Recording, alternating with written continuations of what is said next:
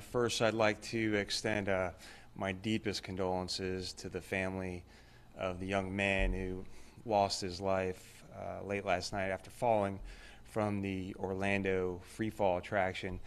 We can't imagine the pain and anguish that his family must be going through. So, our victim advocates have been in contact with the family and helping them through this difficult ordeal. So the young man's name is Tyree Sampson. That's Tyree Sampson, Samson, and he was 14 years old. He was visiting from his home in Missouri with another family here in Central Florida. So the Orange County Sheriff's Office role in this incident is to determine whether or not this is an accident. And based on all of our preliminary investigation and information, it appears to be a terrible tragedy, but our investigation is still open. All other aspects of the investigation, as far as the ride itself and the safety of the ride, that's investigated by the Florida Department of Agriculture and Consumer Affairs.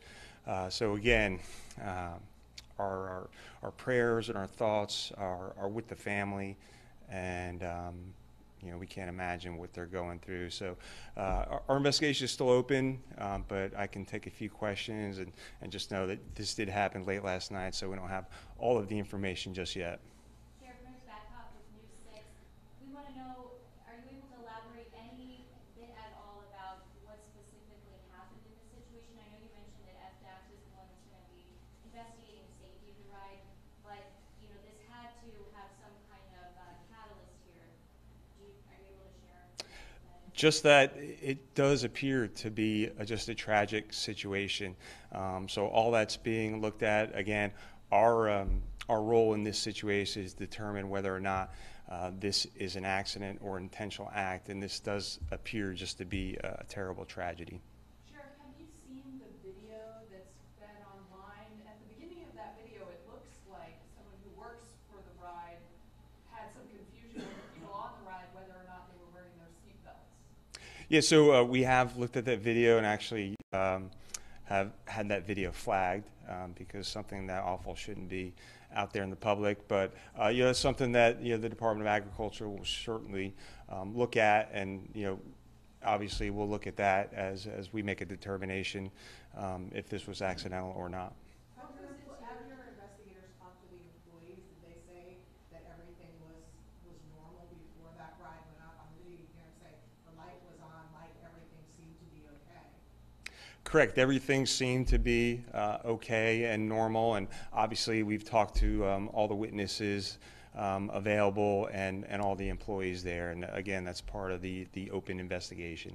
What goes into the Orange County Sheriff's Office part of the investigation that makes you believe that this was an accident? Well, just based on the preliminary information, the investigation, videos, witness statements from everyone involved. And just to be clear, this child wasn't in town with his family, he was with a friend's family, it sounds like? That's correct. Tyree was here with a friend's family from the state of Missouri. So, again, we can't imagine what they're going through as a father with boys who go on rides and who frequent amusement parks a lot. It's just a tragic situation. Does the ride have seatbelts? What's that? Can you say if the ride has seatbelts? I'm not aware of a seatbelt. I know there is a large locking device that's put over each of the passengers. Correct. A harness? Right. Some type of large device that's put over the shoulders. Right. Sheriff, do you know if there's been any reports of any issues with this ride since it opened in December? So we have not had any reports of any issues with the ride, but again, those are all responsibility of the Florida Department of Agriculture. So no criminal charges if someone had done anything that was not intentional but didn't, do the right checks or whatever? What would determine whether or not there would be charges here or not? So that's all part of the investigation. Again, it appears to be just a terrible tragedy, and so we'll see moving forward what that results in. Were there other seats checked to see if they were working properly after the accident? One more time. Were there other seats checked, the other seats on the working for? So again, our role here is to determine whether or not the death that we're investigating was an accident or not. And so that's what we're in the middle of. So Sheriff, just to clarify, right now, there's no criminal charges. You think it is an accident, but there still could potentially be charges in the future. Yeah, so the investigation is open, and obviously, as there are, witnesses and videos that come forward, we're going to be looking at all that. But as of right now, there are absolutely no criminal charges, and again, it appears just to be a terrible tragedy. And was he on the ride with another young man and another young woman? That was them in that video? It appears that way. I can't say for sure who was next to him at this point. Sheriff, you keep mentioning that this was an accident. Are you able, like, did he slip through? Was it like a locking device that you think maybe wasn't working properly? Was it just, I don't, a certain set of circumstances that, no one could have imagined? Can you just elaborate a little bit more there?